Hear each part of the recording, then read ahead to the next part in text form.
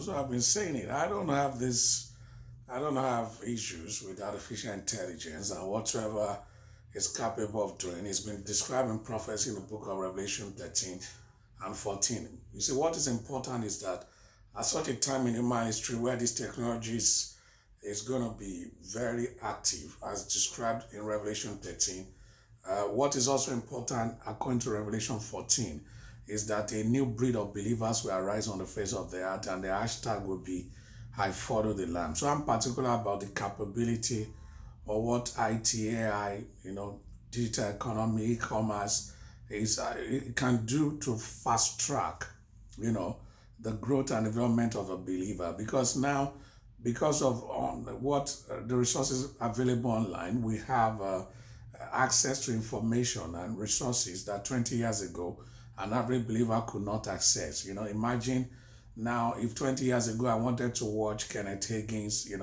messages, I will either have to go to Tulsa or buy some of those videos. But just a push on YouTube now, I can download messages upon messages. The other day I was listening to Dr. Lester Sumrall, and the resources are there. So the growth potential that the digital age is offering the believer is enormous, and so this season what Christ is trying to do as his own mark in the scheme of things. Because people just read Revelation 13 and they don't venture into Revelation 14 to also see that those who follow the Lamb everywhere also have a number and a name written on their forehead.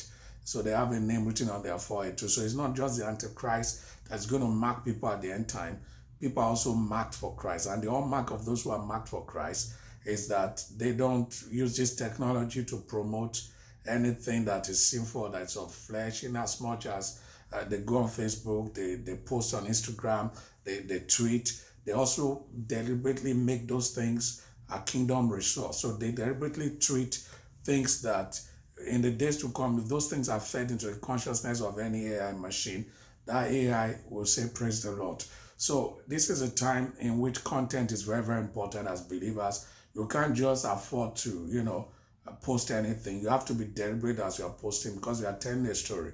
Because the time will come, everything that is tweeted, that is posted on Instagram and Facebook will be the basis of, gathering data to feed the consciousness of an AI machine. And if believers don't take advantage of this thing to tell our story, and we will not maximize that. And that is the mark of Christ in this regard.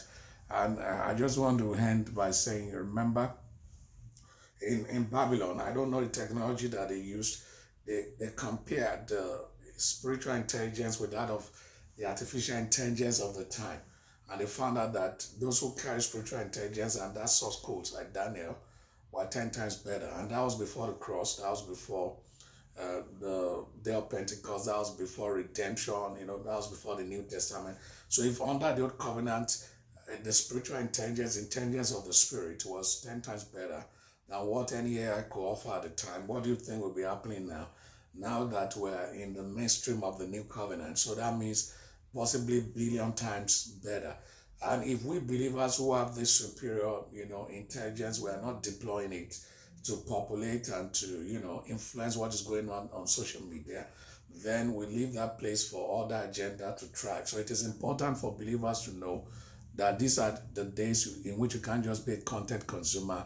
You have to be a content provider, because that space is crying for content, and our intelligence is superior. Forget all that is going on. This technology is for Christ, and it is through the instrument of this technology the gospel of the kingdom will be preached. And that's why, as a believer living at this time, you have to understand that your content is equally as important, and that is also one way of preaching the gospel in the scheme of things. And we must not lose out. We must understand the fact that the name of the game is infiltration, and as we continue to push things out there, we're also pushing an agenda for God. And in the scheme of things, we'll take over. Julius Mark Day here in London. God bless you. Bye.